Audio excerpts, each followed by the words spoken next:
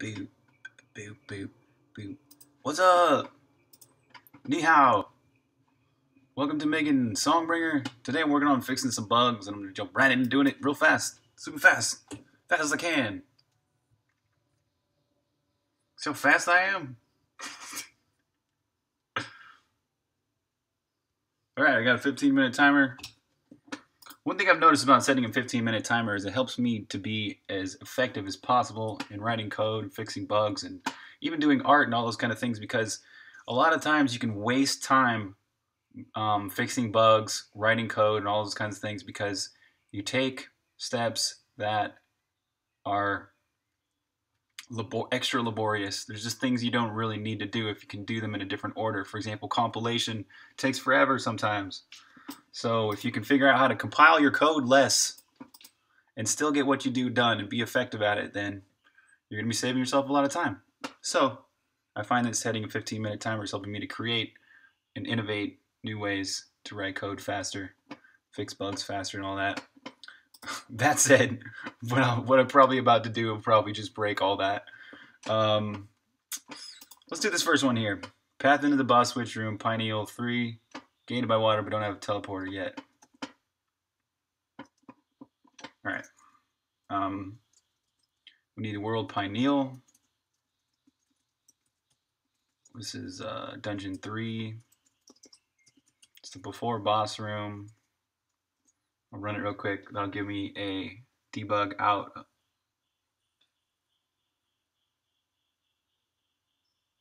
Okay, I'm on branch console, I think. Right, okay. I'm in the right place to be doing bugs. That's another thing. I've got a bunch of different code bases to manage now because there's the console version, and the console version is going to have like a 1.0 release, so some bugs are being pushed into that branch. Some things are being pushed into my more development style branch, like the Steam branch that gets all the more like, the more devy type things. The consoles will eventually get all those things too. It's just that they're going to take an extra moment because of how difficult it is to put your game on consoles. There's a lot of hoops to jump through. So, yeah.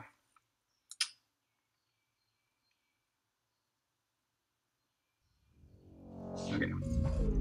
So now I can look at the log and find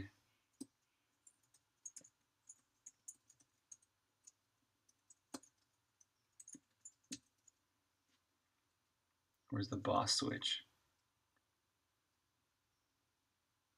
Mob 10, it's 103. And I guess that would be 113 is the room right next to it.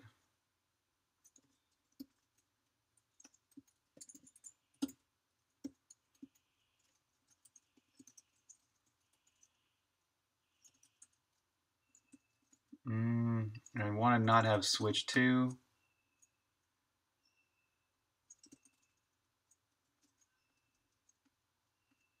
Oh, I don't. Those are the other switches. Okay. So I just want to confirm that there's some water here on the ground. This gate tile shouldn't appear in this dungeon. Oh, that's weird. Like, it doesn't have hit points? That's weird. Somehow the hit points got just removed. What the heck happened there? And the point didn't work. Oh, this is supposed to be 213. 203.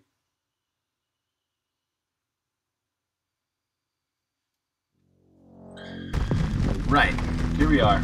This dungeon has the gate item ice, which is all fine, but you don't have the teleporter yet in this dungeon, so you can't use ice. So how to solve that? How to solve it in the fastest way possible, but also the most long-term way. So, if I can't solve bugs quickly and not effectively. So most important thing is effectiveness, but I think we can do this both things in one here. The dungeon item ice, yeah, it gets pushed back. Hark. Hark always has ice and water?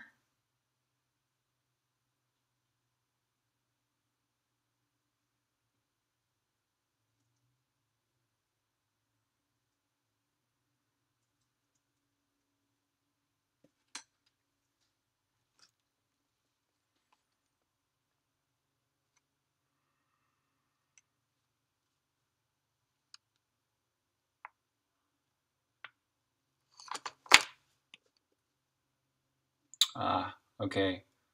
So the goal items. Yeah, all right. So this dungeon does have the teleport. Yep, 073 has the item teleport. So the game was kind of trying to do its job there of, you get the teleporter at the end of this dungeon, but it doesn't help you when you have to go through the boss switch room, which requires crossing that ice or that water. I think the simplest way to handle this is to lower the requirement of the gate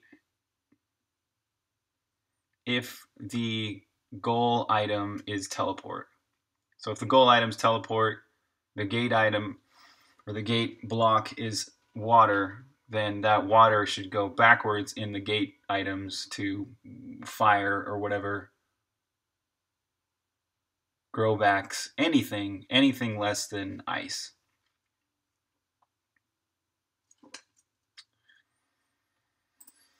I think the function would be add gates. So, going back to the whole concept of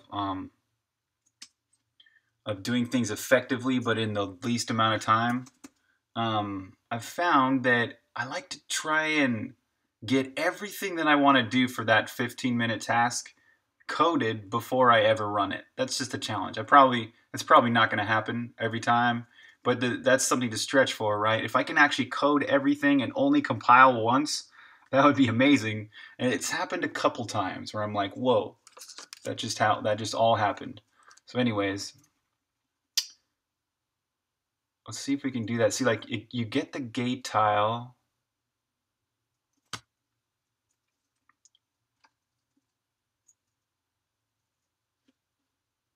Is this world? No.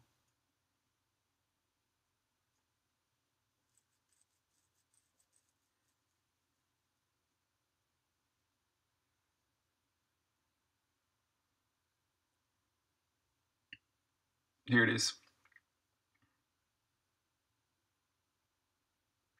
Not tiles.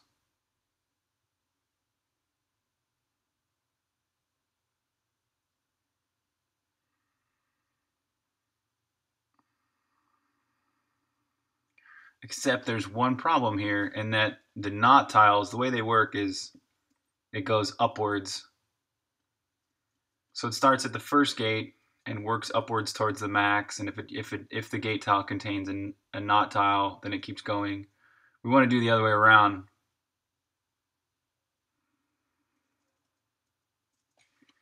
And this is kind of a special case. So we need to work backwards for some gate goal item combos. If the world's goal item,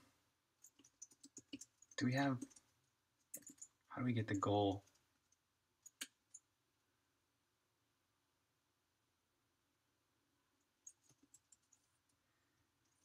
Goal item.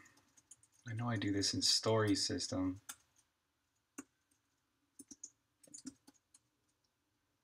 Node.goal item. World get dungeon, get level Z, get goal item.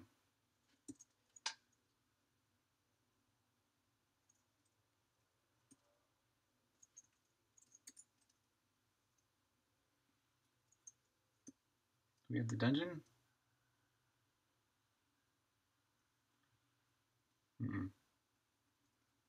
Okay, let's get the dungeon. Here's the level Z.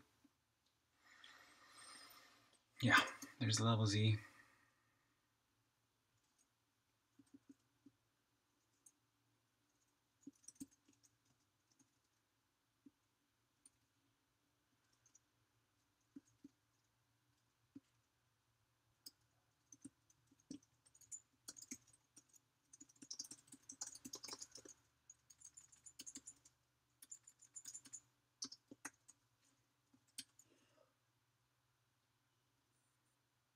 Okay, so if the goal item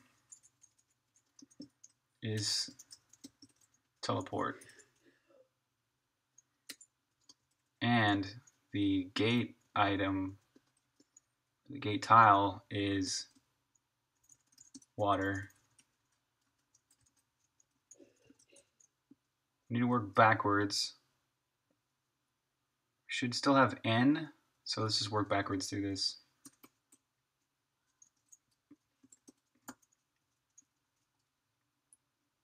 I equals, I think, N plus I.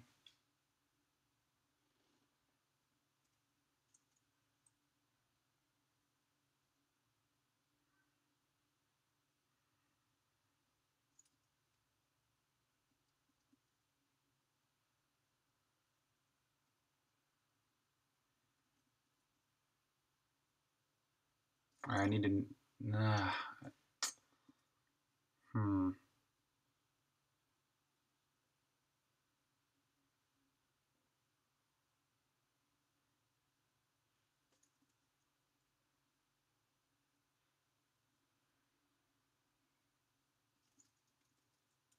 I guess it's N minus I is greater than or equal to.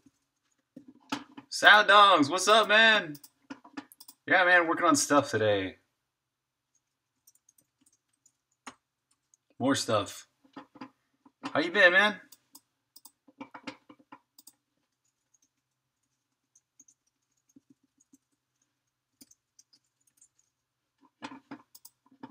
I've been great. I've been really going through kind of like a tough time. It's been a really tough part of the project, getting all of the code ready for PlayStation, Xbox, bugs fixed, getting everything all settled because it's terrifying because the way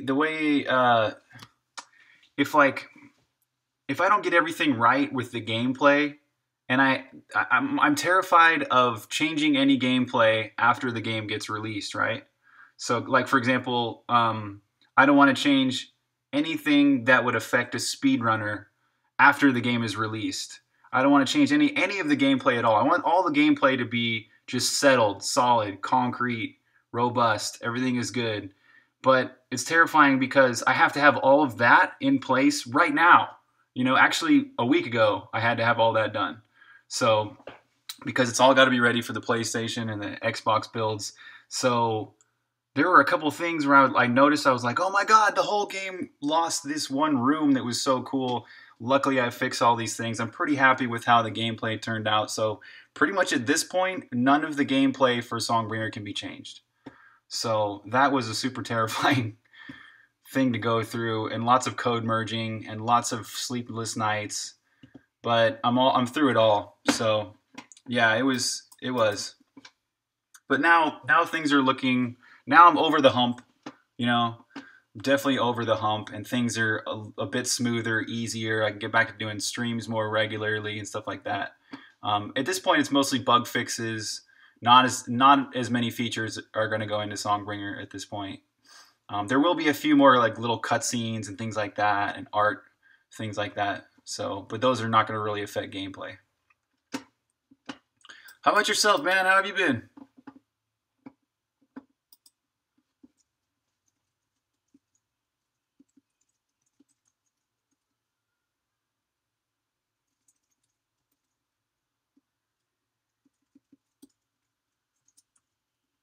All right.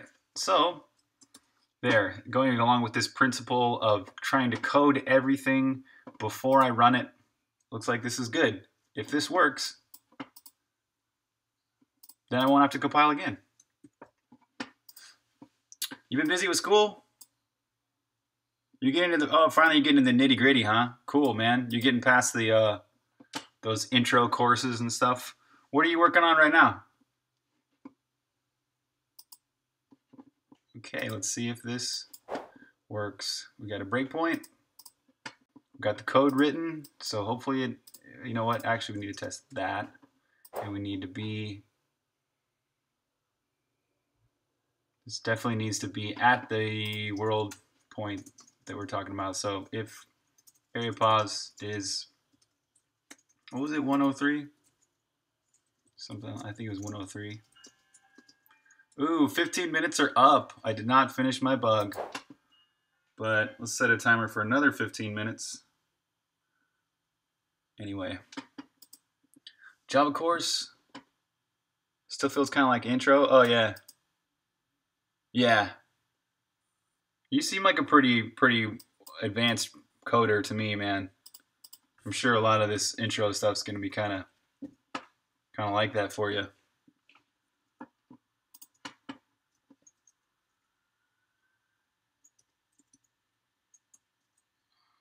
Oh, 103? No, it's 203. 203. All right, now we're ready to do it.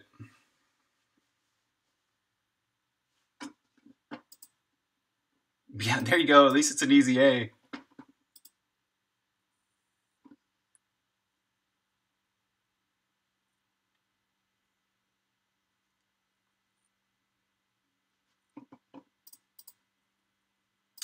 Oh, cool. A theory course. That sounds interesting. Computing, how they work in general. Sweet. How small are our transistors these days? There's something like 20 nano. I don't know what the difference between a micron and a nanometer is actually. Digital and Boolean logic. Carnot maps. Those are,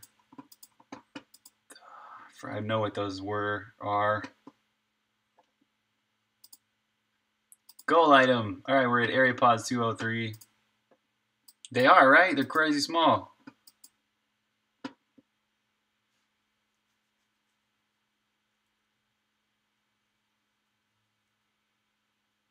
Okay, so the goal item is teleport. Good. And the tile is water. Awesome.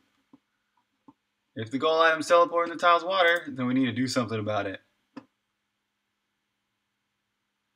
All right, for I equals 1, n minus, what's n? N is 4. That's the fourth item. Great. So we want to try for the third item first. I is 1. N minus I is greater than or equal to 1. Plus tile. This looks okay. All right, we're going to go.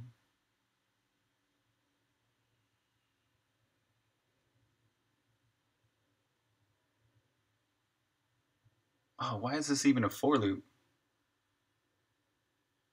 That's just going to keep looping over and over. Yeah, so great. We want to break immediately, basically.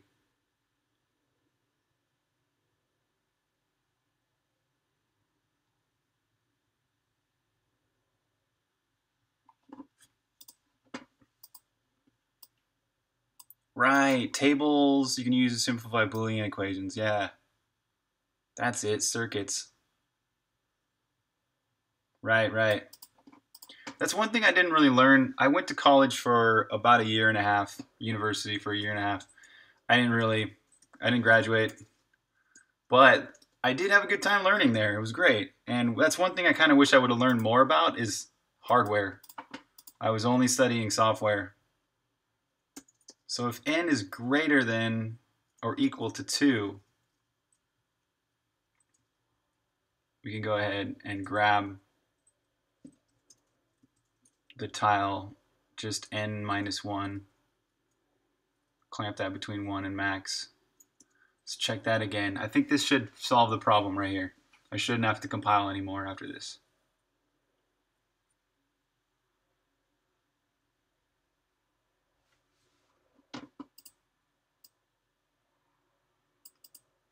Right? Just, yeah, read a book. Totally. That's what's nice about engineering, is that you deal with concepts that are like truths and like kind of like absolutes and mathematics and things like that, or at least in theory. You can kind of understand. I like that because you can understand it. When it comes to things like art and English and things like that, it's also fun and fascinating, but it's not as black and white as engineering is. Oh, there's no lectures. Whoa, interesting.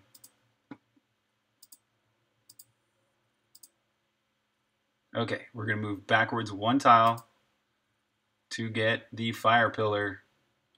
This is dungeon number 3, so we should, in this world, we should have the fire pillar, or the lighter by now. So this is okay to throw this gate item here. Pretty sure this is done. Let's take that out of the equation, stop this, and then we'll run from my command line. Bim, to test this one last time. Now this time I'm just going to let it run, and we'll see in the game for sure if it moved that back to a fire pillar. Oh, cool, man. Well, thanks for stopping by and saying hi. I appreciate it. I'll catch you later too, man.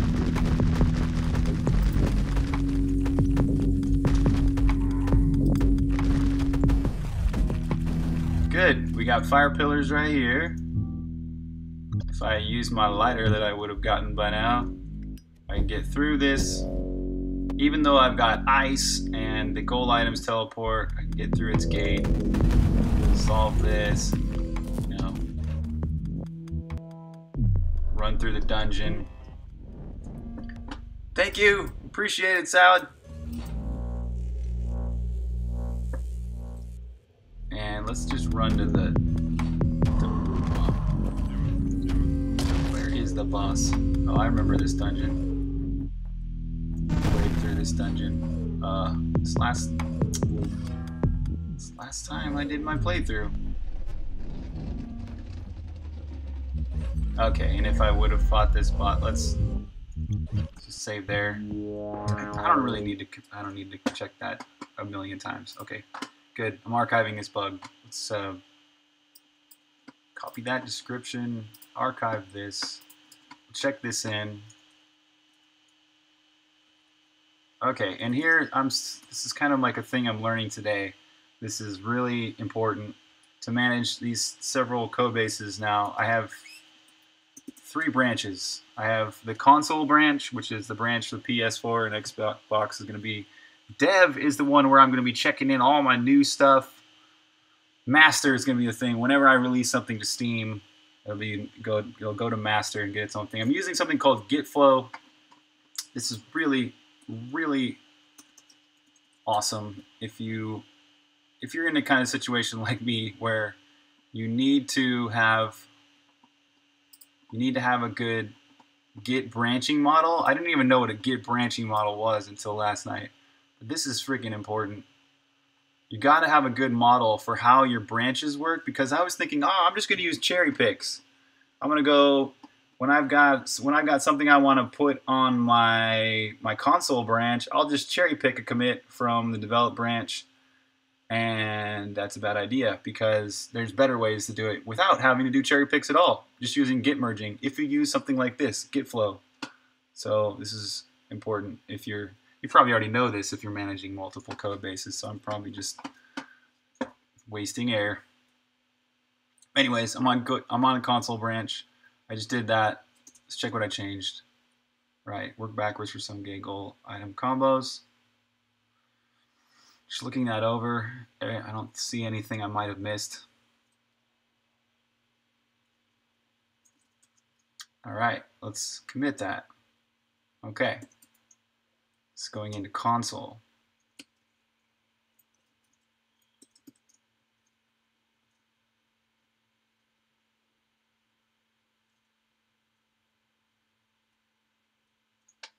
Let's make this a little shorter. Boss switch room, Pino 3. Gated by water, but don't have teleporter. All right, commit that. Push it. On branch console still. Now we got to bring this into the dev branch.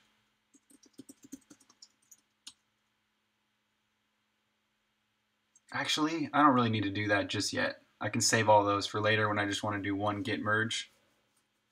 Yeah, let's not do this. This would just suck up time. So we're going to stay on the console branch while we're fixing these bugs. And just merge it later. Okay, next bug. Good, that was only like 25 minutes to get that one bug done. Not bad for talking the whole time as well. All right, 15 more minutes. Let's do it. This one, God, this could take a while. I don't know. Shadows staying on the screen forever. But luckily it happens consistently in this one place. Hopefully. Let's see if it does. If not, I might have to do this one later. Okay, we're still at Pineal. We're at Rockface. Oh, good. If we're already at Pineal, then we can just look up where Rockface is. Rockface 1. 200? No, it's 10-4. Yeah, I think it was about 10-4. 10-4, good buddy. Pineal, simple. Why does it think I modified all of that? Oh, did I just get checked out? Ah, I got checked out dev. Yeah, that was a time wasting mistake. Good. Okay, so I gotta remember, like, when I'm doing all this stuff, I need to really be conscientious of what branch I'm on, but also not switching branches too much, if possible, because it just eats up time compiling right here.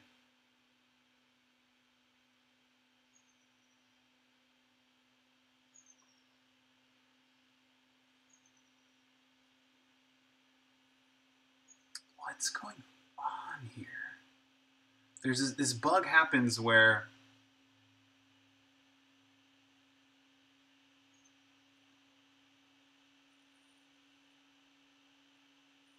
the shadows stay on the screen forever, but they're also either north or south. Yeah, this is totally the room. Here.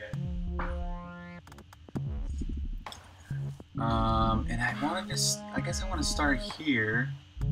Shadows are still okay. And now, oh, damn it. Oh, man, I don't know. Let's start here.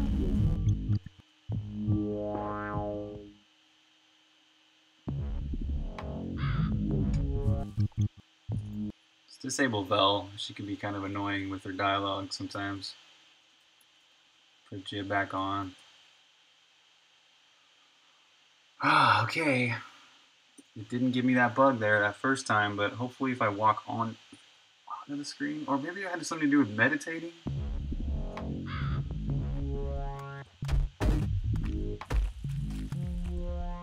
Yeah, still we got no shadows. Oh. Okay, shadows are not messing up. What about if I meditate? This is one of the trickiest things to do in programming, is debugging an issue that doesn't happen every time.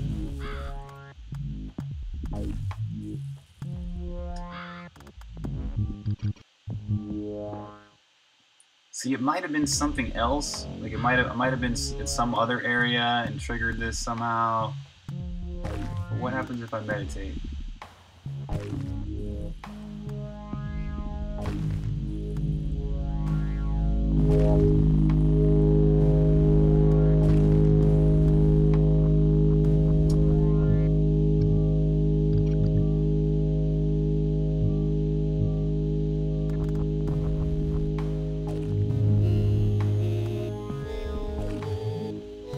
Still nothing.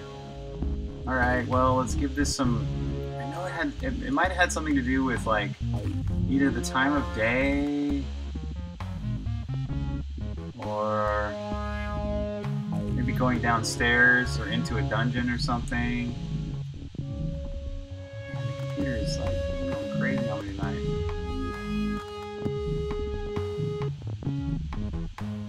I bet you game shows just eating the CPU.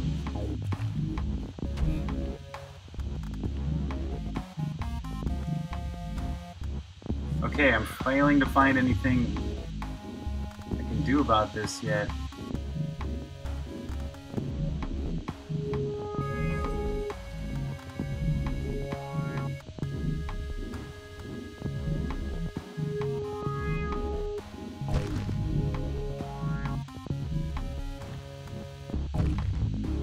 Still nothing.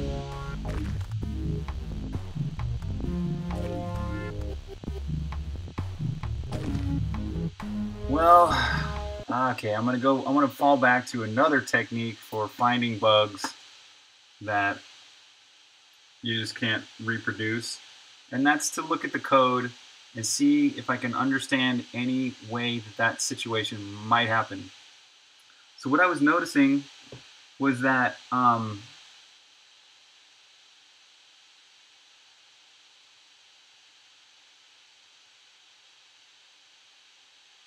the shadows were always from the north.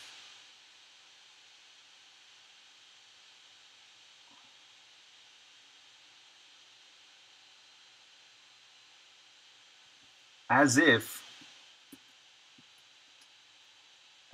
the world had the light north thing. Is it called light north? Yeah, light north. Oh, that would kind of explain it. If I went into a... Oh.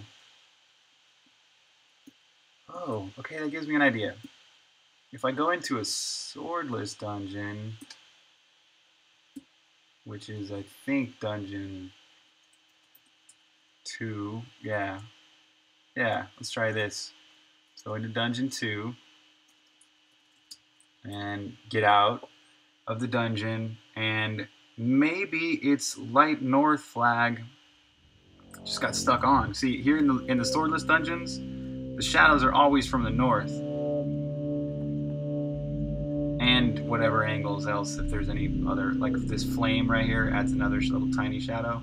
But mostly the shadows are from the north, so you get these big, long shadows coming always in the swordless dungeon, which looks really cool. But if there's a bug, maybe that's getting stuck there. And if I walk back to the overworld, it's just, the problem is that that's...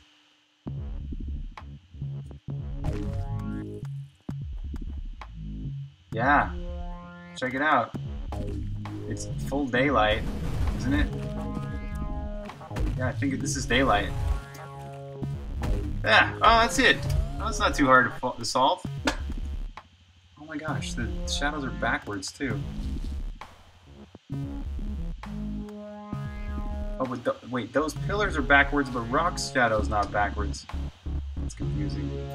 Anyways, this shouldn't be too hard to solve. What's happening is probably... Let's go to render system. Render system has this function that it sets its attributes.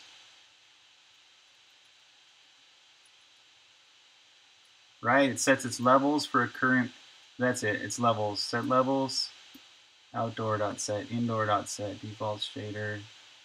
Outdoor. That's it! The defaults doesn't have a light north. Oh! This is super easy to fix, man. Okay, there's this... yeah. Light north. Is there anything else that these dungeons have that the defaults don't? You got levels, levels min, levels max, color burn, soft light, dark offset, light scale, light strength, night amount, night duration, sunset window, sunset time, shadows. There it is, light north. Light north needs to be a default of 0. Yes.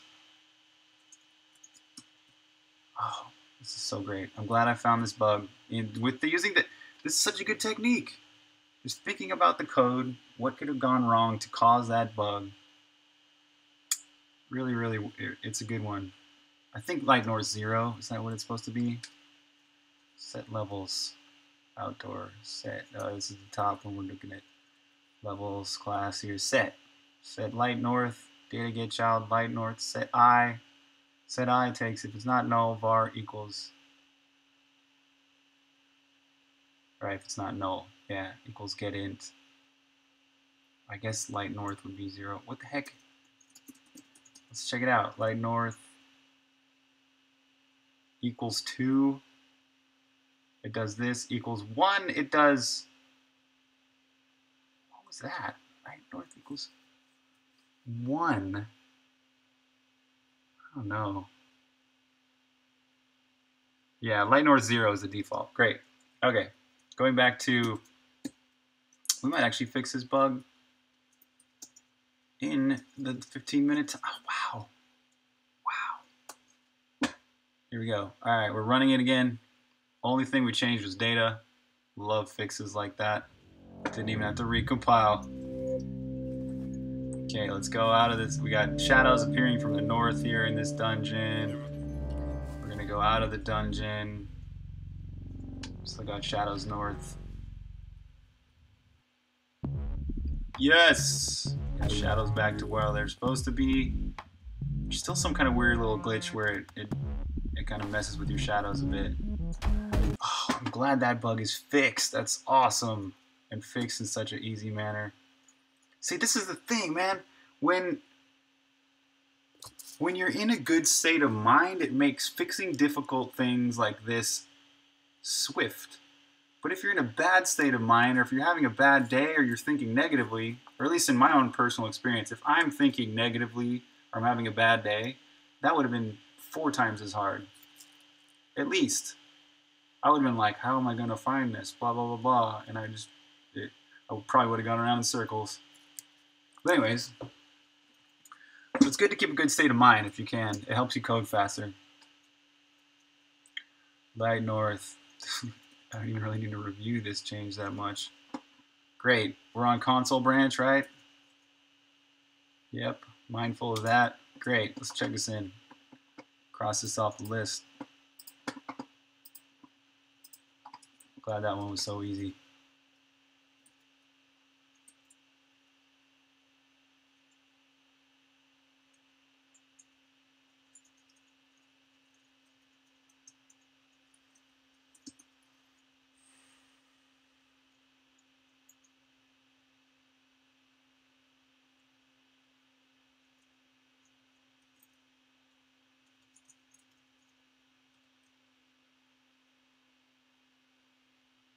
Great. I like to clear out my Vim each time. That's cool. All right. Okay, next one. This is pretty important too. This drop from me. Cool. Let's set another timer. How much time do we have up? That only took 13 minutes. I'm impressed. I was kind of intimidated by that last one. Okay. Story delay can stop the drop mini boss from spawning. What happens is the story system works with timers and stuff, and it disallows a new story element to run if there's an existing timer. But the drop mini boss, you want that. This is a story element that has to happen at a specific moment, right when you start the transition into the new area. It spawns the drop mini boss. So what those kind of things need is a way to override all other story elements that are running, and that actually should not be too hard to work into the story system somehow. And I like when I'm working on things like from this angle, I like to do the data first. It helps me to kind of, for example, where's this mini boss element at? Not that one, not that. Yeah, here. If we're on this pattern, no save. So I would think this would be called like override. It's just an override flag. I've got other flags like this. Like no save means that you don't save the story element after you run it, but it won't repeat the same story element during the same playthrough. It just means that each subsequent time you start your game, it could trigger this event again. So anyways, if we add this override flag, that means that it needs to cancel any or just pause, delay, whatever. Just it overrides other actions. So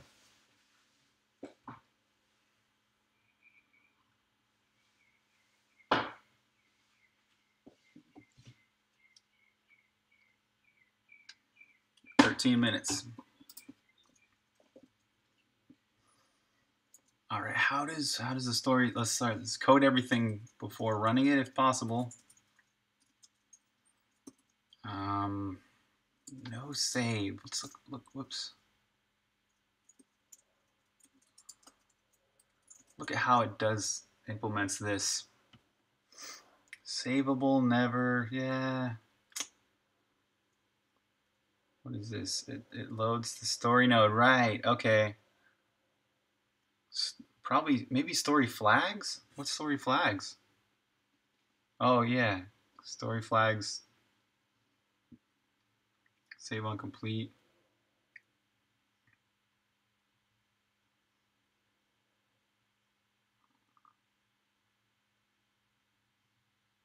Okay, how does it use the get savable type? If I...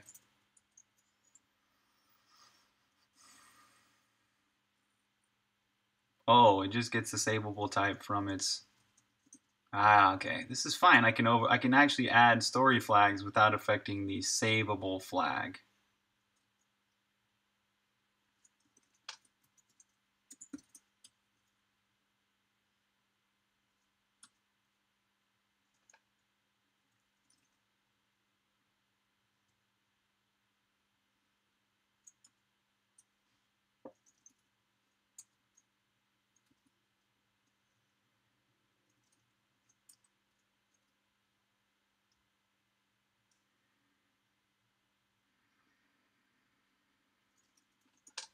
Okay, so story flags. We can add a flag.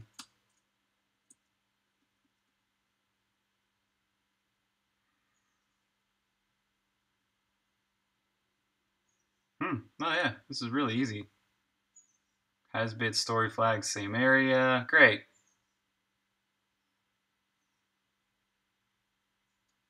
So we need a story flag.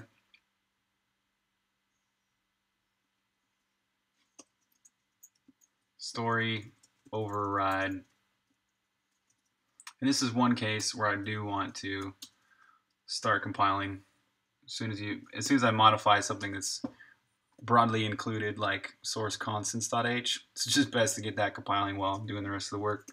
All right, now it's already got the parsing done. It already parses it into story flags. So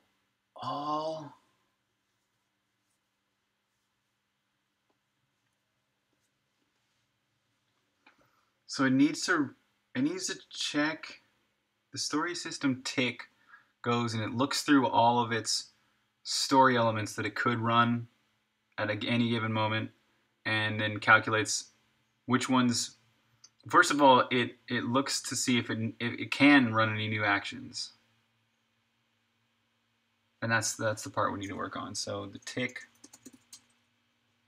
story tick, no longer waiting for input. Tick the whole label. Run the modal dialog first. Run the timer. This is the part.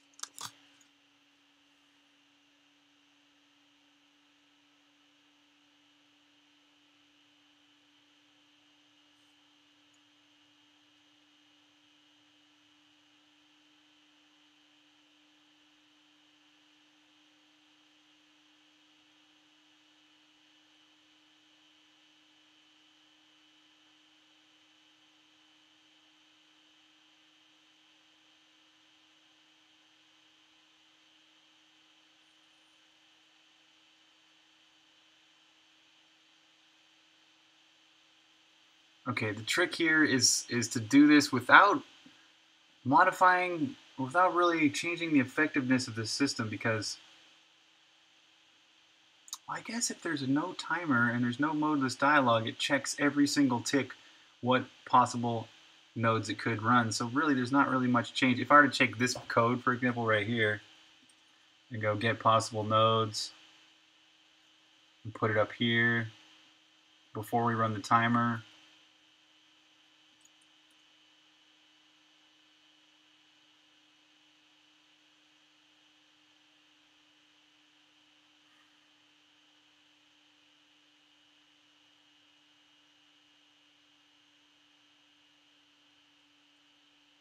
see, we could peek into that list and figure out if it could run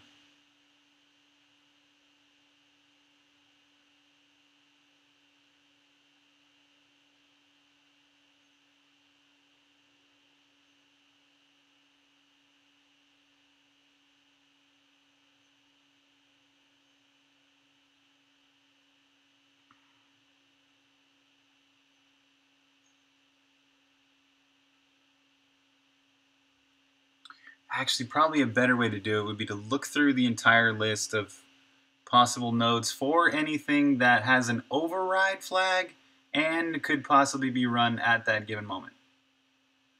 And then if that's true,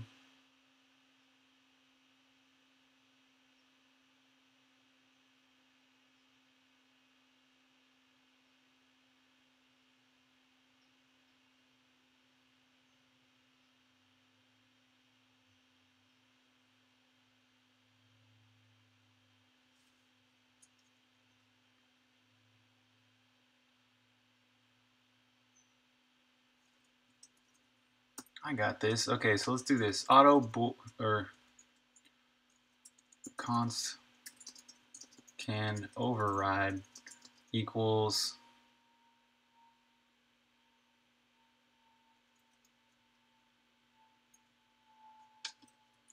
has possible override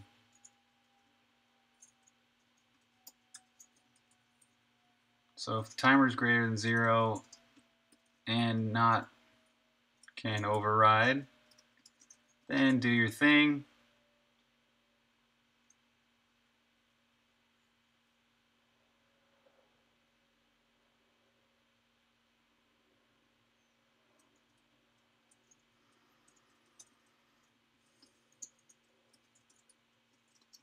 And this one too should be not can override.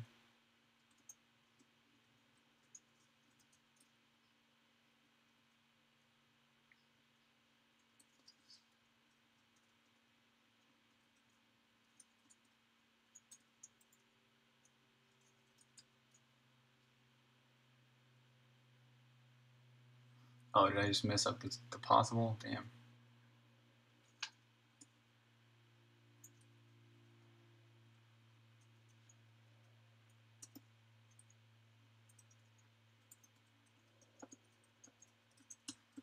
Okay, now we need to see this function has a possible override,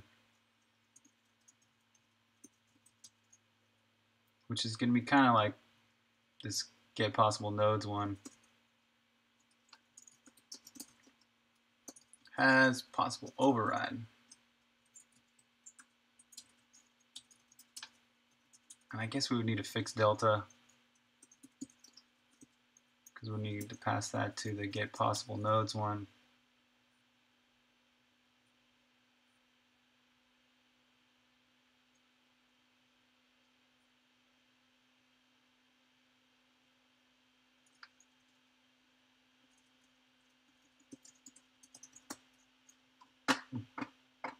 Be right back. Take a little break. Pause the timer.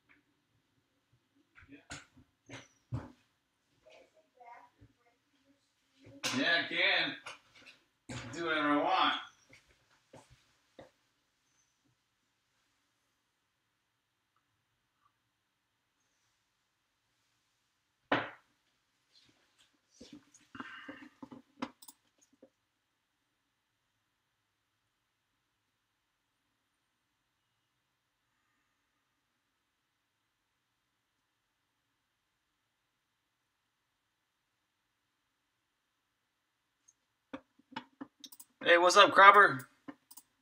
How you doing, man? Whoops.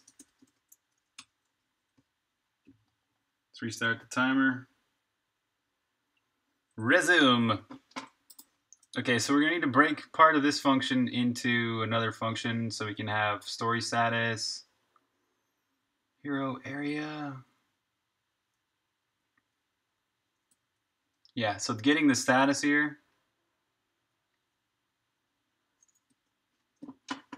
Not bad, that's good to hear. Let's put this into its own function. Fill status.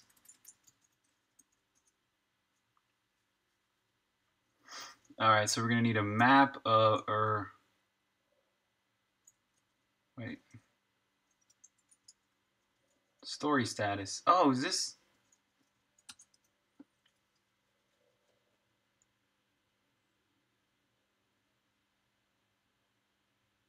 Oh, story status is already a variable. We don't need to, okay, we don't need to worry about that. Fill status, area ref, area, int ref, hero.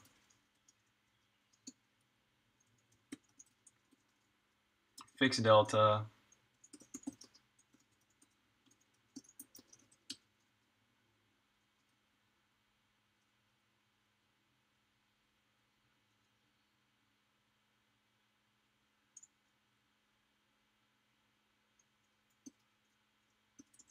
So get possible nodes. Yeah, it's only called in one place. Where does it use store? Is there anywhere else that uses story status?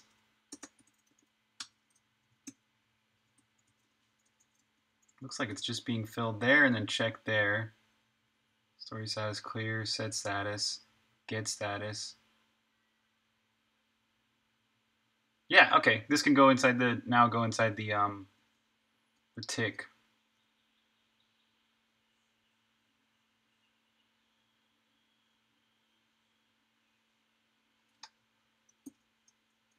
So story tick.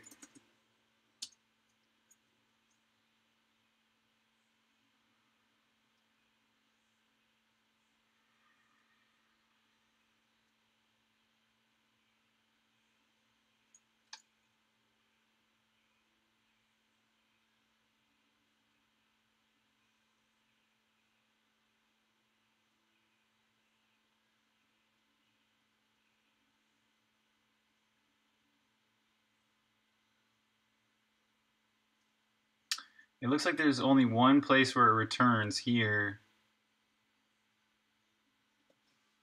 So I guess you wouldn't really need to update all the status there. So we could go fill status, fix delta, and then we could also get the hero and stuff here.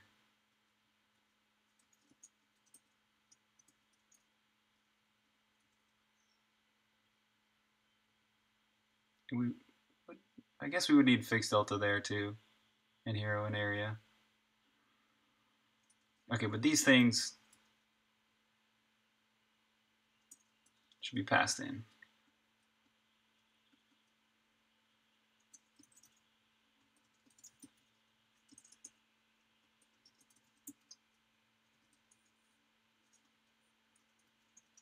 Like this.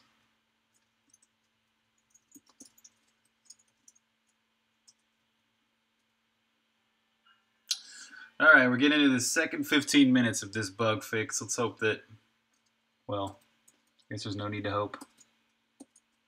Run action, get possible nodes, fix delta, pass in area and hero. There, that makes that all a bit more efficient. It only does that once if it needs to.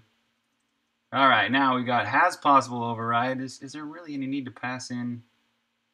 Probably going to need fix delta, area, and hero as well. Because we're going to be calling, whoops.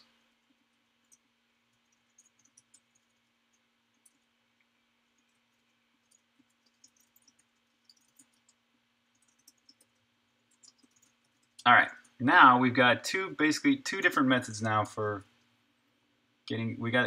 Two different methods that look over all the story nodes, looking for something.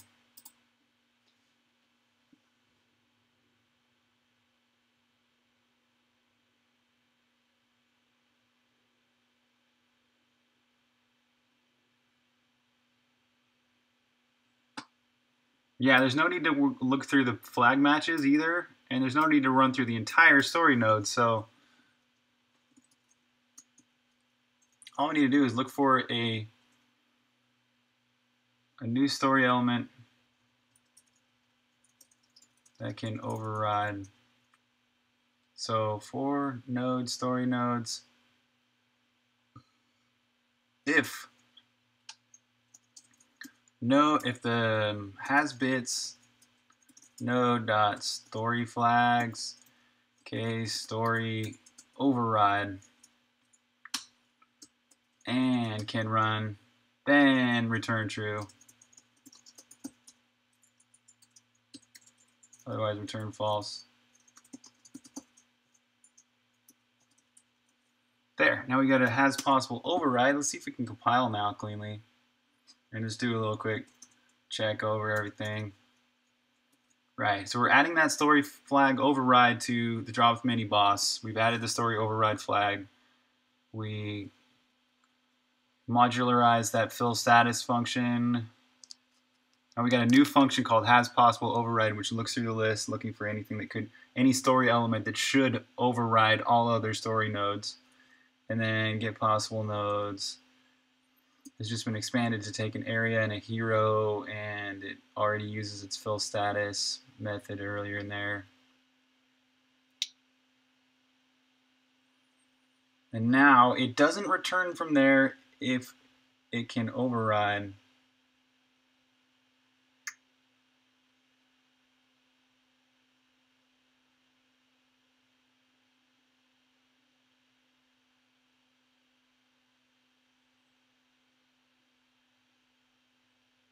Okay, this is going to require some good testing because this could potentially break the entire story system and every other story element in the whole game. So this definitely has to be checked, like, multiple different ways, and I'll have to do, a whole playthrough of the entire game just to make sure that I didn't break anything. But the upside is that we won't have this one little tiny issue where the drop mini boss doesn't appear. So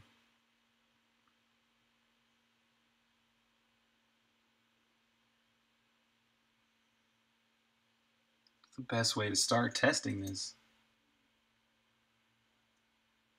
Overshadowing.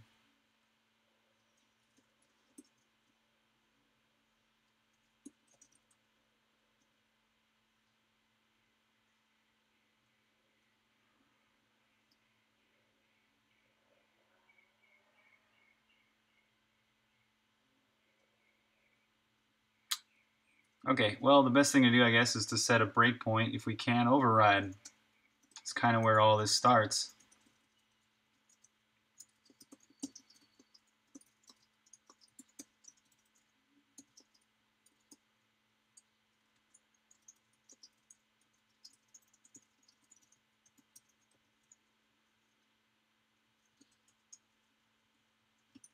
If can override.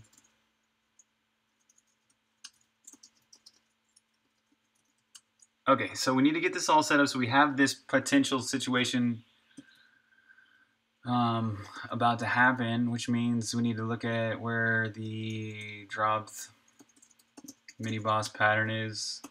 830.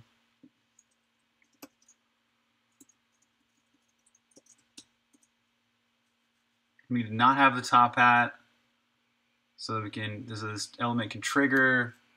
And we also need one more story element to be there. So, in fact, I know one that runs like almost every time. We can just use vel. Good. All right, we're there. We'll start to the south. Oh, that was a funny transition. Actually, maybe starting from the east would be better. Yeah, that's a good place to start. Okay, no top hat.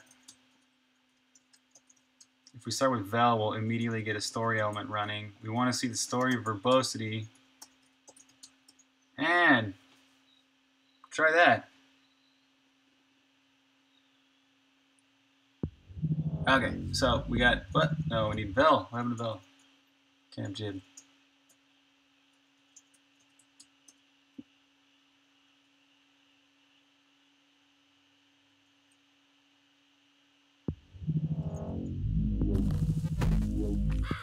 Great, so she's commenting. She's still got a timer. She got another timer. Whoa!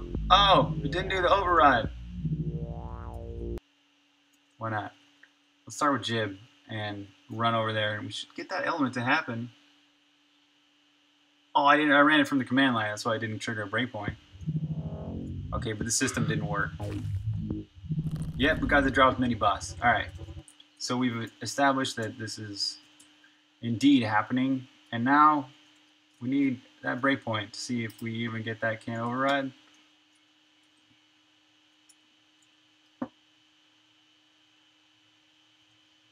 Okay, let's do this. How much time we got left? 8 minutes.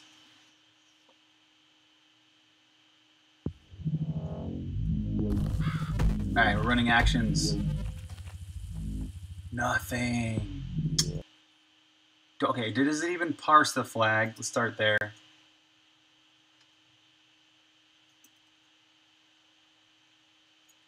What story element is this again? Story, mini-boss 0.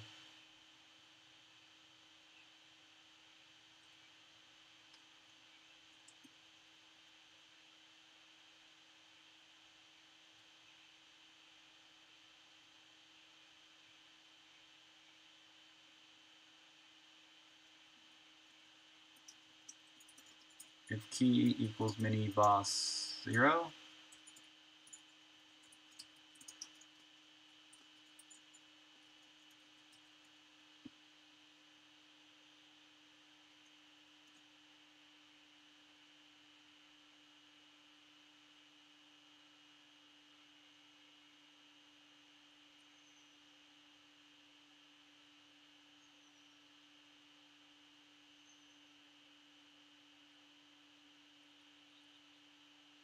Okay. Are we getting this flag parsed?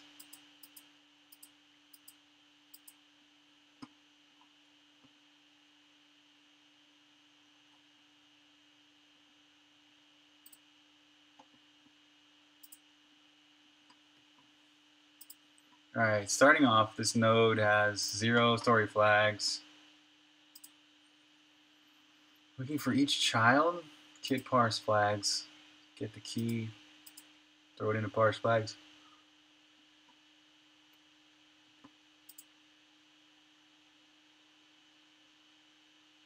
Z, right? Nope.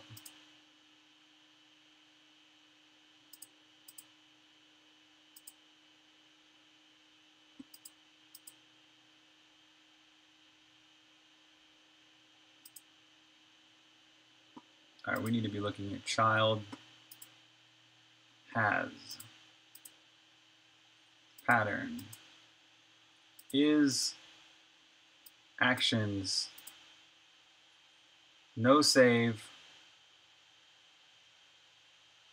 Okay, so after that we should have story flags of no save, which is 1. And now this one we should have override. Key is override. Oh, I didn't put it in the story flags, did I? No wonder. Parse flag words. It's not going to find anything. Duh. Okay. Well, there's possibly the entire problem. Okay, we need a new word so we can parse it. Override.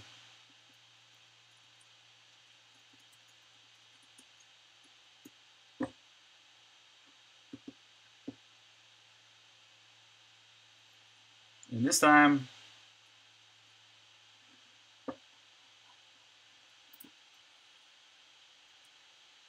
it should parse.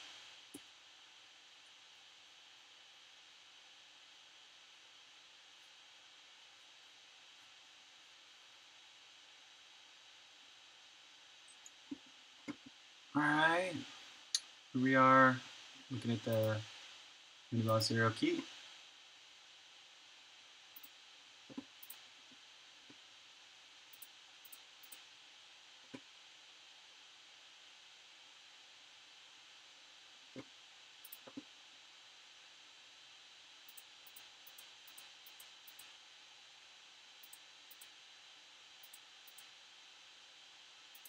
Alright, now let's just make sure that does indeed work.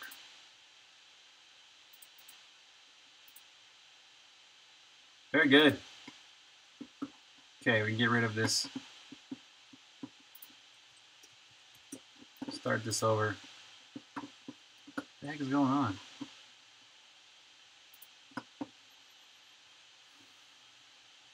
Oh, it's Game Show. Game Show is eating 200% of the CPU right now.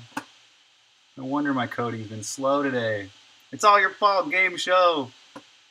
Ugh. I really needed a separate computer for streaming. Okay, but anyways, we don't need that anymore. And we should be able to hit that next breakpoint. Let's see. Starting to the right, starting with Vel. You let the story element run a second. Move over to that other screen. Should trigger this override. Can override thing.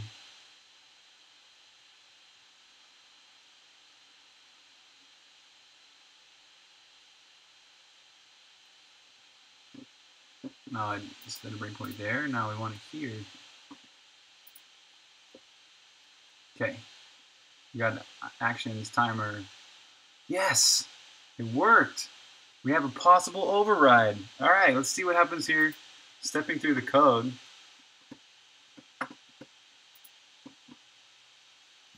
Because we've got a can override. The timer should be greater than 0, but it should skip over it. Really, I think what actually should happen though is it should kill any actions that are still running, maybe?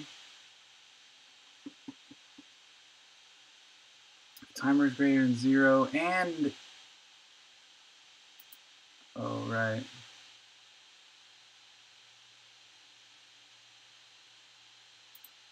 Right. Right. Oh, you don't need to look up the area again.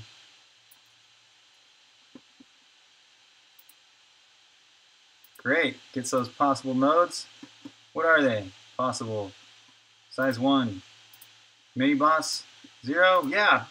Good. It recognizes that it can run that action. And it should go ahead and run it. All right. Now the trick here, the question is, I may need to actually clear out any of the existing actions to override, but I'm going to try it running without first. See what happens. We got running mini boss 0, but we still have a timer. Yeah, I think we need to clear out the timer at least. Ah, there he is. Yeah.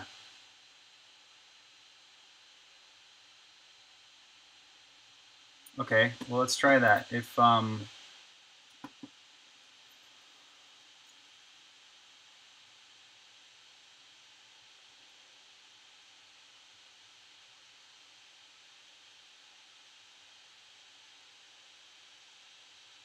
we get all the way down here, oh, we got story actions not clear. Oh, it already clears them. Oh wait, but then it pushes back all the old actions on top of what it had before. I think it might just need to clear its timer then.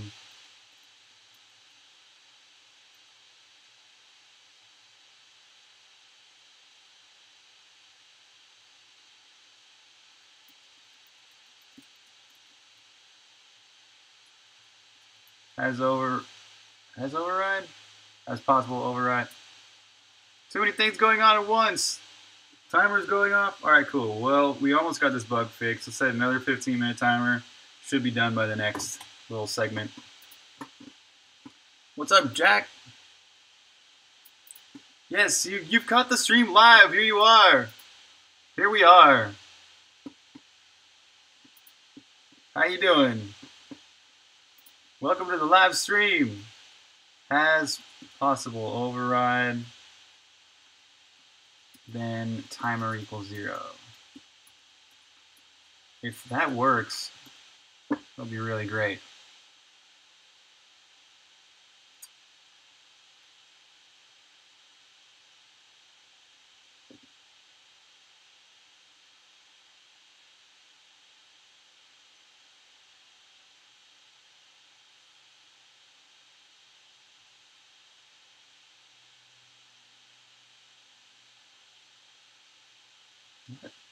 Wait.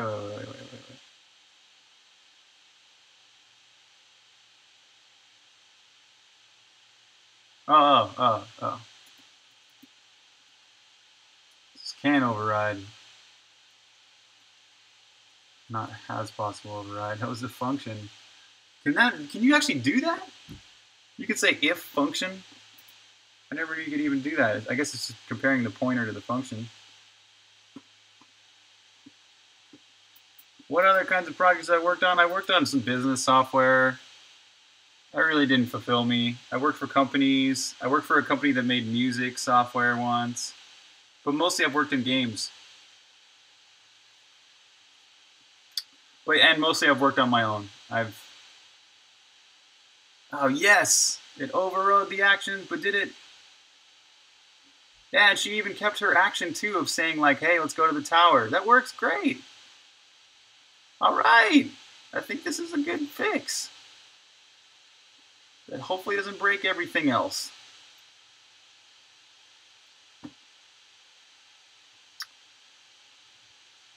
Alright, so to test this, okay, because I've got 15 minutes left here, and this is a super important thing. This could break everything if I did something wrong. I think what I'm going to do is start a new game in God mode, kind of, and just run through it as fast as I can. Before I do that, let's make sure there's no more warnings, and the code is like basically in a state that it's ready to be checked in. So if this does indeed work,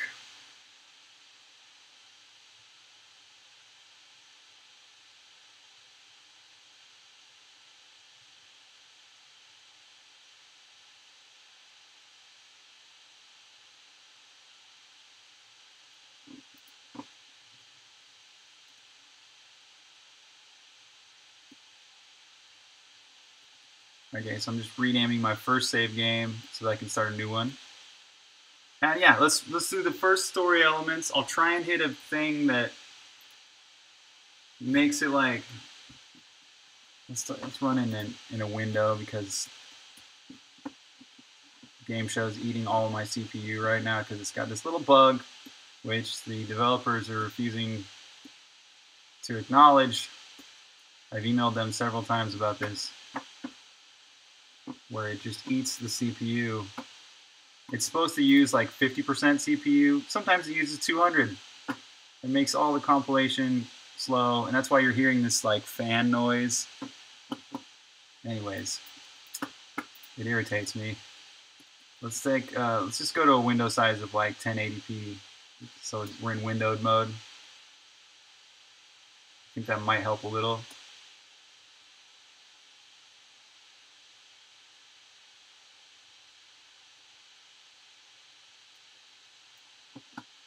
Okay, we're going to start a new save file.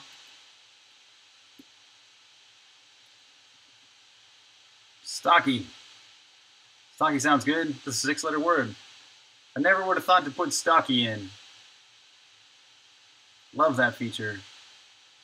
Okay, good. We got the story nodes playing the entire time. That's important. Should probably turn on the headphones just to make sure that we're hitting all the right sound story events and all that. Puzzle incomplete. Rating for input. Yeah. Okay, so far this is working fine.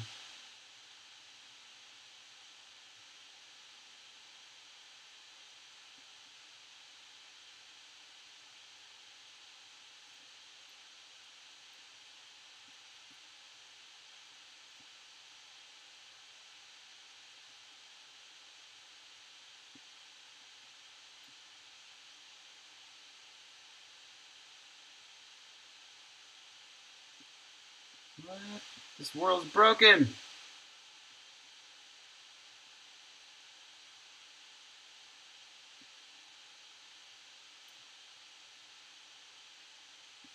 You can get out. Wow. Oh. Oh, I hate having when you're fixing one bug and you note another one. Oh well.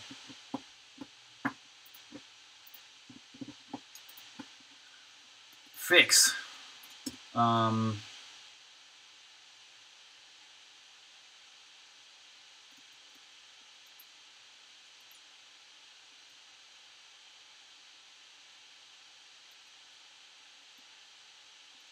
No thickets to north in regular mode.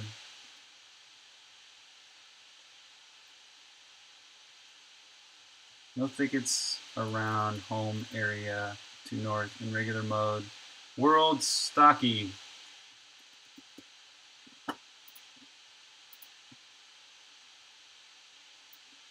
Alright, it's not too hard to fix. Let's throw it up kind of here in the... Right about there. It's perfect. Right there. Okay, back to this. Games are your favorite art form? Cool, man. Yeah, music, graphics, story, programming. Totally, right? It's so fun. I love mixing all those arts, right? Logic and emotion. Yeah, man, you can do it, dude. You can release your own game. Where are you at right now in the process?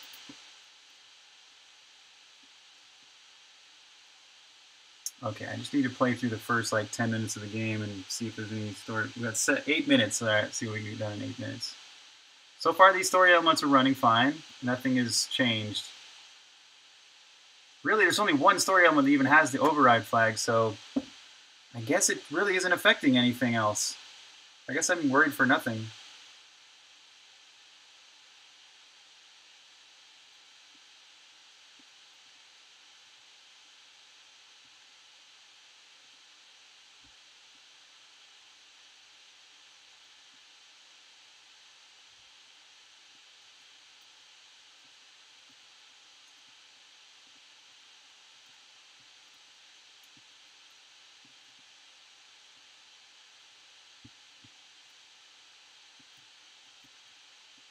Ooh, it's close.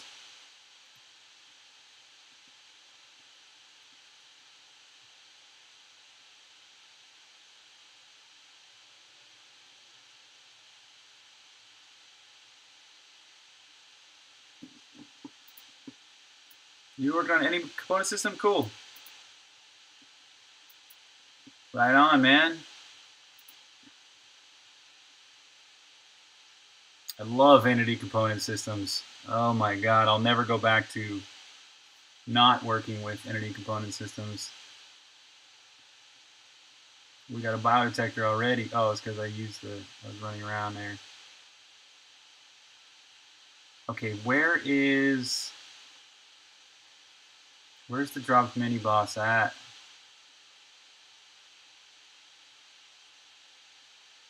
I really need to actually pause and see.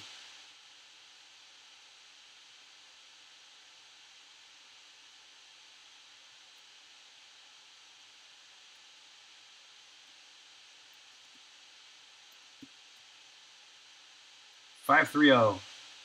That's the left and up a little bit.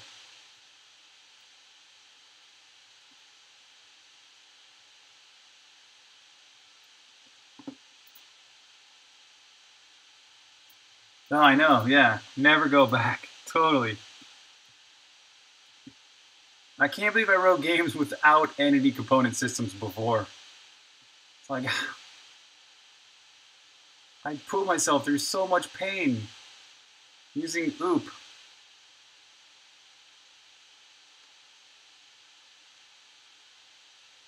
This is 6, 6, 2. When you go up and to the left. All right, so we need to stand right here until Jib says something.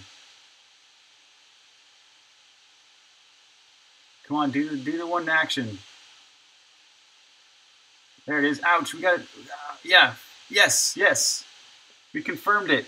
There was a timer running. It had 4 seconds left, and this guy still spawned.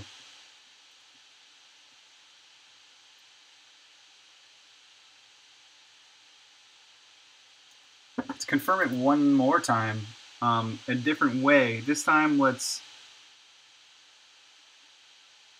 what was I thinking? Oh, right. If I just take away... If I just say can override equals false, and do that same kind of thing again, then we should prove that this is actually doing its job. How much time we got? 4 minutes left. Sweet. I'm really excited to have this bug fixed. What were the other areas I need to apply this? What's this warning? Oh, right. Statue falls, yeah. Lightning boss, kill a bomb.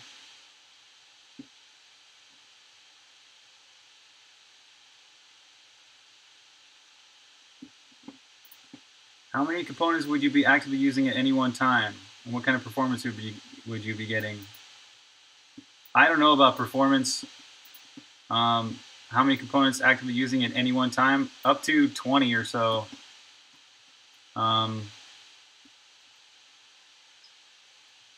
Songbringer has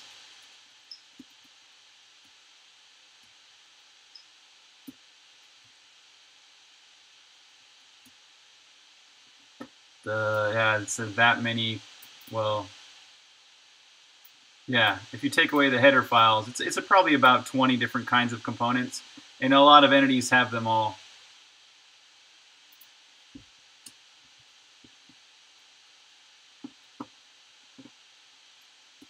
All right, we're starting here. We have the sword. Good. All right, let's do this. We're going to run up to the same point. Wait for Jib to do something. There's another story element it could be running here. But Jib dying is just as fine. There. Well, yeah, ouch. Nice. Good. Yes, and it broke. See that? It did not spawn him. Okay, I guess we could confirm it one more time. Still a few minutes. Just put that in there.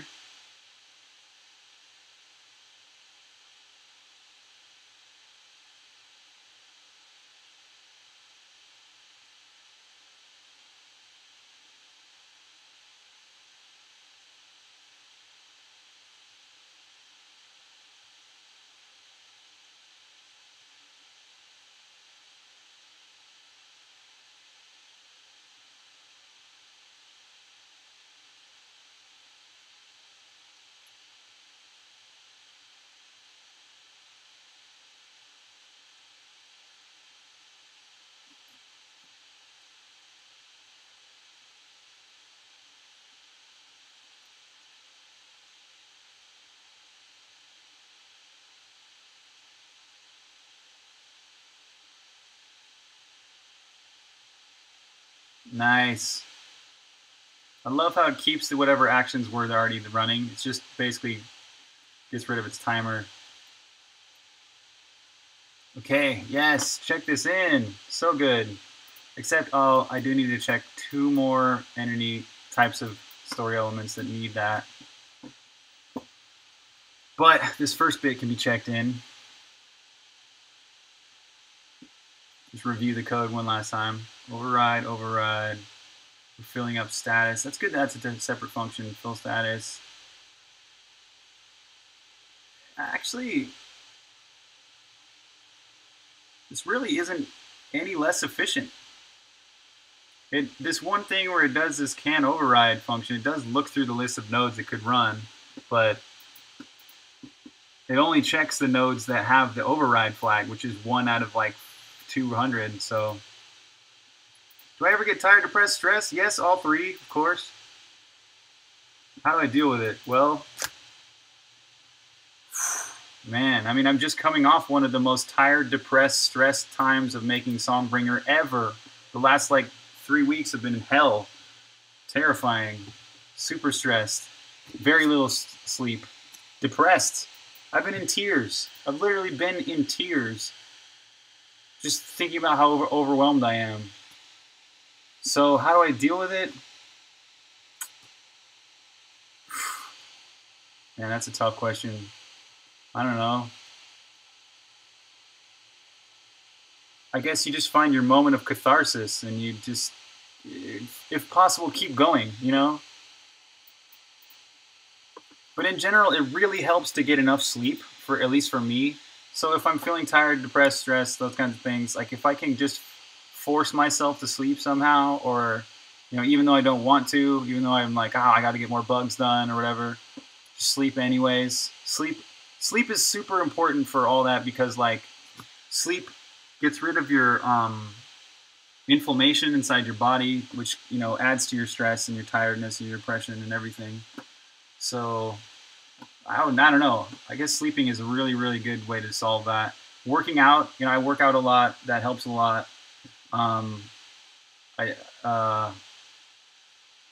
meditation is also key. There have been times when I've been just like super depressed, like so negative emotionally, and then I'll meditate and I'll feel all the way better. It's incredible how much meditation can make a difference there.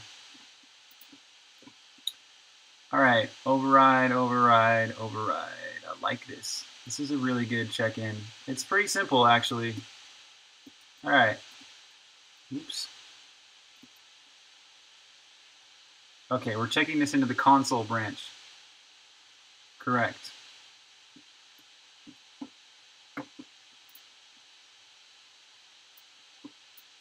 Yes. Okay, I'm not ready to cross that off my list just yet because I gotta go do 2 more elements. We're talking about the entrance to dungeon. What is this gonna be here? It's gonna be maybe negative 10 or 11 probably.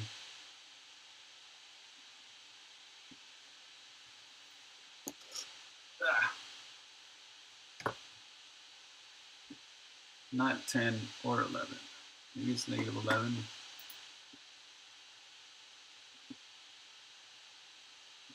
Oh no! Don't be sorry for asking questions. Not at all.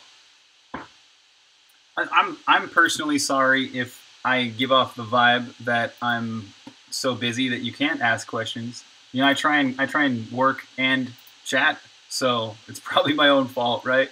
So, but yes, please ask your questions. I'm here to chat and have a little moment of not being alone making this game. You know, it's nice. It's really, really nice to do these live streams because it's cool to connect with y'all, but also to know that I'm really not that alone making this game. That there are people out there that are interested in how it works, or how programming in general goes, or game making, game development.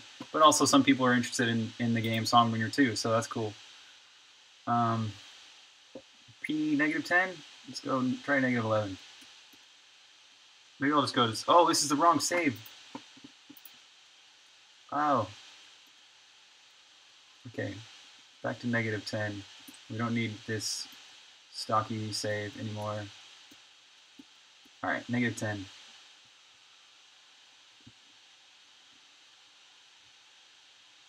And I need another 15-minute timer to make sure I don't overstep this. Okay, it's not negative 10. Negative 9?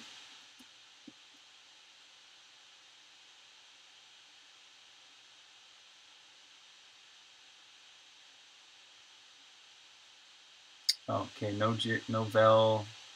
Definitely need Jib here. Yes. No statue falls and okay, good. Great. Now the point here, we want to have the way to trigger this is to get 100 diamonds. Or diamond. We have 200. Let's get 99 diamonds. And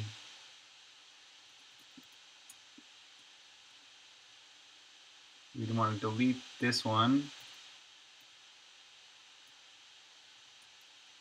Okay, we're ready to trigger a story element, and we want to go to story, and this statue falls.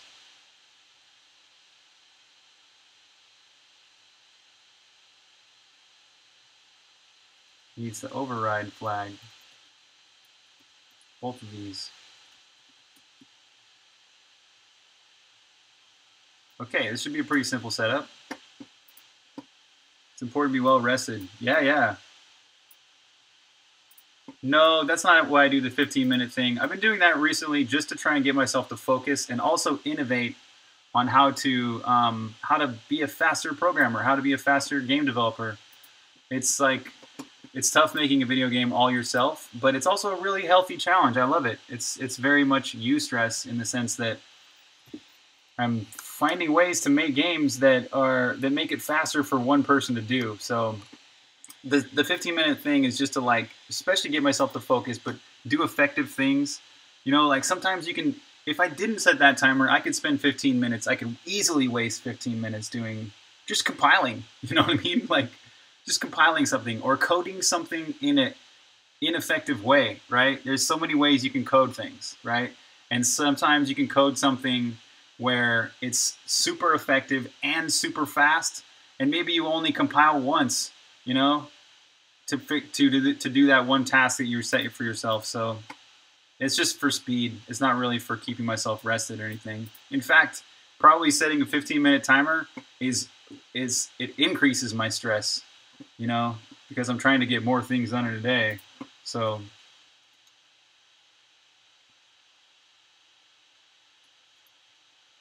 okay, I think we're ready to run this. All right, we want to hit that bush over there, get some diamonds, triggers the 100 diamonds, and then we step into the Statue Falls. The Statue Falls already has safeguards for this, so this really isn't necessary, I don't think. But adding this flag, I think, is good for future-proofing this whole.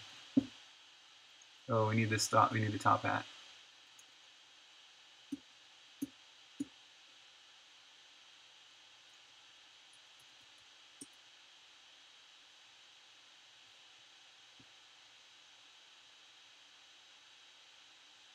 All right, so we got this 100 diamonds, yeah, oh, boom. Okay, good, it runs, it's fine. Let's see that with Vel as well. Like I said, this is really probably not necessary here, but I think it's a good thing to add in case sometime I change the way that code works or something. 100 diamonds! Let's see that in slow-mo just to make sure I'm not missing anything. What's my usual drink snack food? Coconut waters. I don't really snack that much. I try and get like 3 solid meals a day. I eat a lot of rice and beans. I soak them. I soak all my rice and beans in water for about 24 hours or 12 hours before I cook them. Which is really important for making sure you're not getting any anti-nutrients. And then, yeah, and I eat a lot of vegetables, beans, and rice. I actually used to eat a lot of meat. I used to eat tons of meat. I was a total carnivore, and recently I've switched to eating a lot less meat. In fact, I pretty much eat meat like once or twice a week now. And I find that helps me to have stronger bones. I don't know, it sounds weird, but I was eating so much meat that it caused ketosis, which means that my bones were deteriorating because I was eating so much meat. Because what that does, when you eat a lot of meat, your body has to use a lot of minerals to process it. So yeah, my body's, I don't know, I find that I need a lot of minerals. I don't know, maybe it's just my body type or whatever. Maybe it's because I'm programming all the time and using my brain all the time. But minerals are freaking really, really important, and that's why I soak all my my rice and beans just to make, because what you can get is this thing called phytic acid in your rice and your beans and things like that. And pretty much all the rice you ever eat from restaurants and things like that all has phytic acid in it. And what that does is your body has to use its minerals to encapsulate that phytic, that's basically, you're using more minerals. So anyways, I hope that answered your question. I hope it helps too to hear this kind of stuff.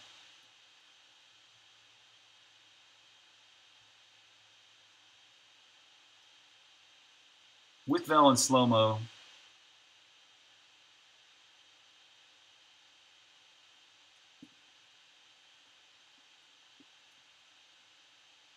Oops, wait. Oh, wait, we still have a timer. Ah, never mind.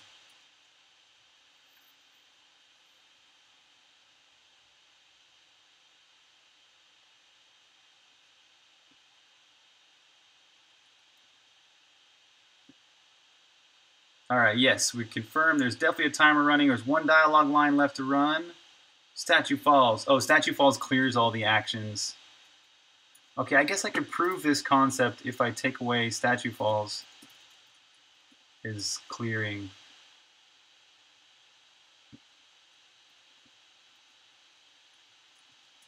There. So any more story system stuff? No, that's it. Okay. So back to that. Yeah, if I clear all this, it should still work. But I'll probably leave this in anyways.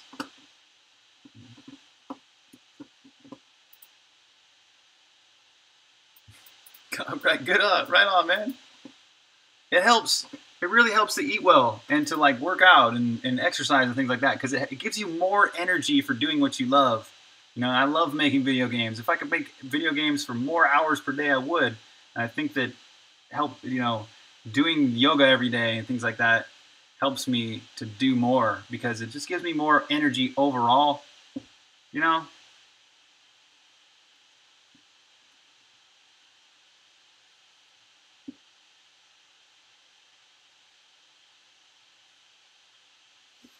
Okay, so this time the story system is not even clearing those actions, so let's see it in slow-mo. Still got a timer. Timer 0.32. Boom, but it's... Oh, no, it didn't work. Oh, it did work. It just took a second because it was still processing that dialogue. Okay, I understand how that works now. That's good. I like it. Let's clear those actions. Approve that. We got only this one tiny change, and let's check the other action that we're... Oh, wait, there's one more action we got to add this to and check it. That last action is where we have the... What action is that? What is it?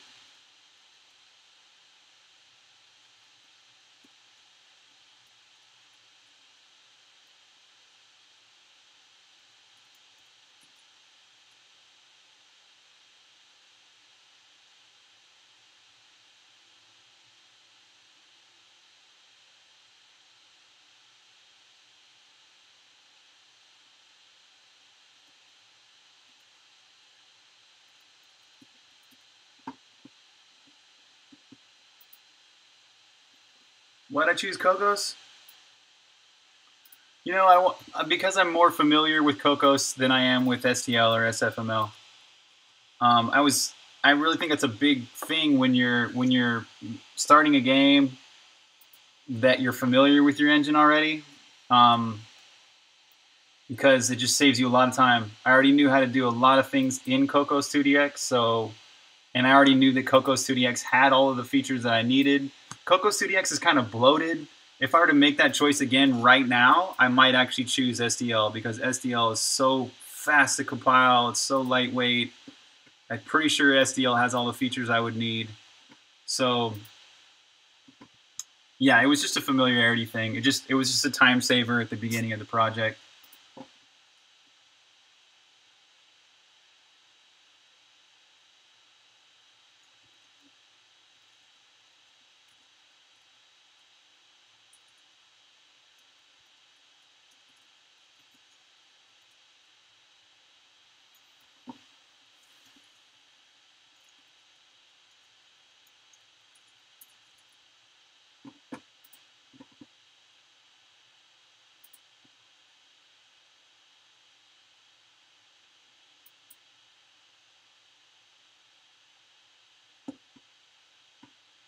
So here's another one we probably don't need, but let's do this same thing to death.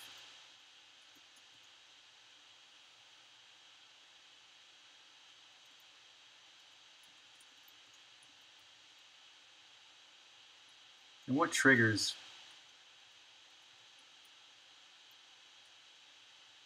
Oh, I mean flux jib. Right. This is if you're that pattern. Okay.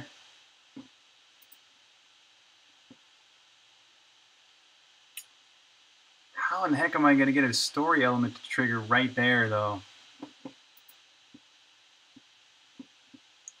But if I were to try switching to STL, how long do you think it would take? Probably a few months. I am considering this maybe for the next game. I would like to actually write an engine abstraction layer.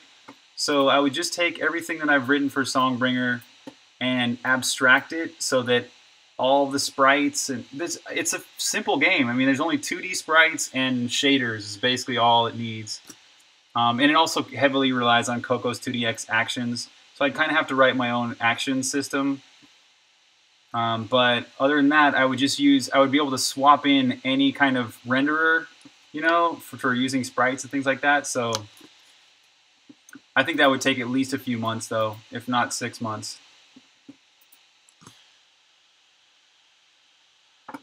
That's a thing, man. I honestly believe this. If you want to make games, you shouldn't be writing an engine. But if you want to write engines, if you really would just love to write an engine, go write an engine. But don't fool yourself into thinking that you're going to write an engine and a game. They're both a shitload of work. You know, you can't really do both if you're alone. Maybe if you're in a team, you can have one person writing an engine and one person writing the game. But I really don't think it's realistic to do both.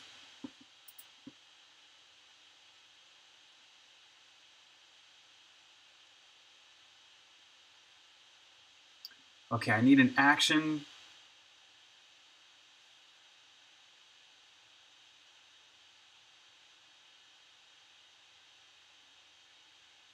Oh, I got one.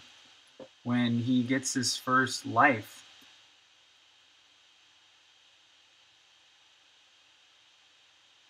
Shoot, what's that called?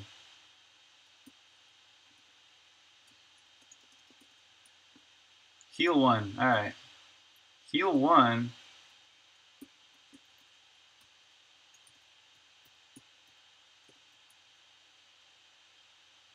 pretty sure we can run that. Let's go to P. We're going to the ship right before the boss. Okay, so the goal here is to pick up a tooth before. Oh, do we have the override flag? Yes. All right, good. No, wait, no. Yeah. Statue falls, Jib death. Okay. I think we're set up for this. How much time we got left? 30 seconds. It's not going to happen. Well, we'll set another timer anyway.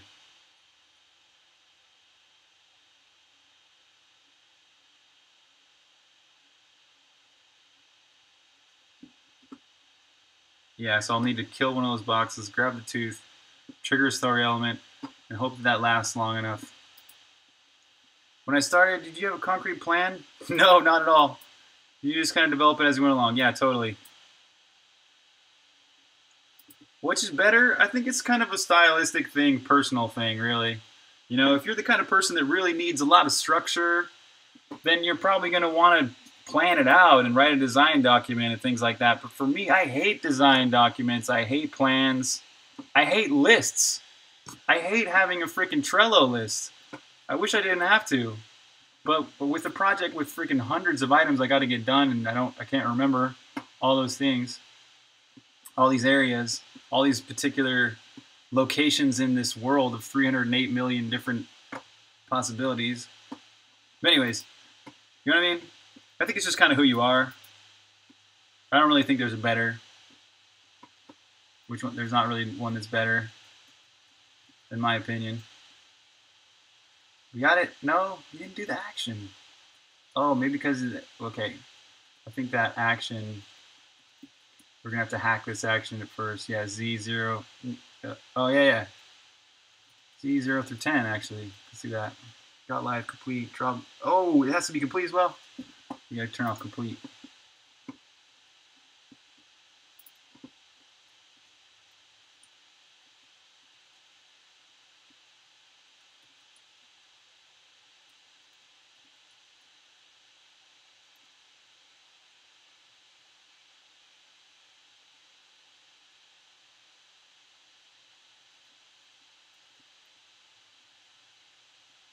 Right, good, we got a timer, but it's not gonna last long enough.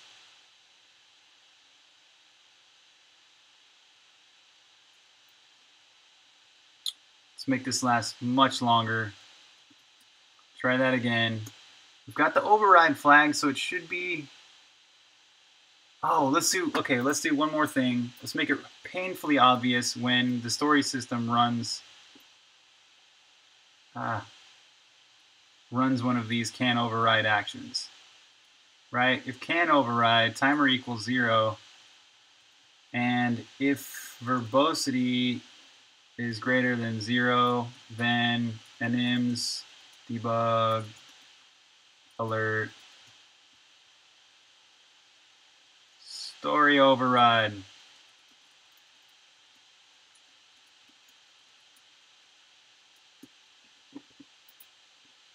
Do I have any Easter eggs? Yep. Well, are they actually Easter eggs? There's a lot of hidden stuff in Songbringer. Yes, there is an Easter egg. It comes from a very cool person that backed the project. I won't tell you what it is, but there is definitely there's a couple Easter eggs in the game that come from backers from the Kickstarter. All the way back in 2015. Thank you, backers. Thank you for supporting me. Thank you for supporting Songbringer. Without you, this would not have been possible. Also, without my amazing publisher, this would not be possible. Who I found recently. They found me, actually. Double 11.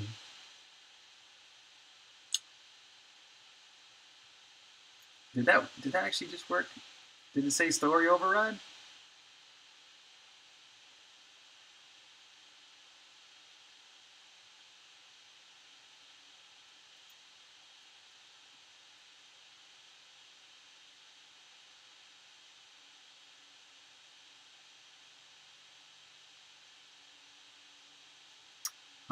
I messed it up because I changed the time.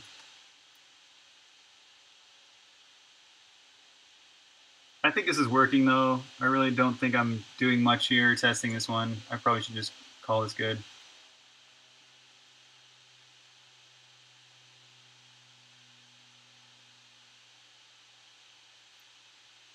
Yeah, I don't see how that overrode at all. But I think we're good leaving that in. That's just checks verbosity. Let's undo the actions here to that.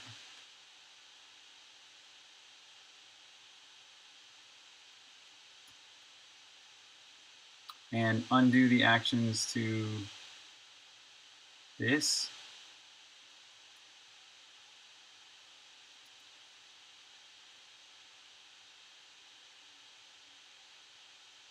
Right, so we added the override flag to a couple different other entities that didn't even really need it, but it's good future-proof stuff in case I ever change the way the fluxes work. And I added this one thing, if the verbosity's on, it shows that it overrides. Good, I like it, checking it in.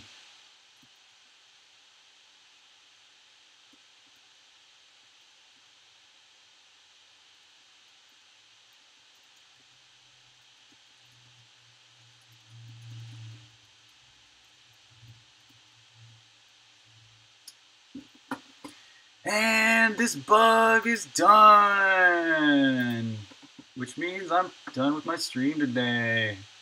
Got 3 bugs fixed today's stream. It's pretty good. That last one took a minute. Last one took about 45 minutes, but the other 2, well, the first one took about 30 minutes, and the second one took 15. It's pretty good. So I got a lot of bugs left to fix. I got a lot of, there's still more creative elements to get done. These are more minor creative elements. These are just kind of like tweaks and things like that to the game. What? Oh, 5 seconds? Exclamation points.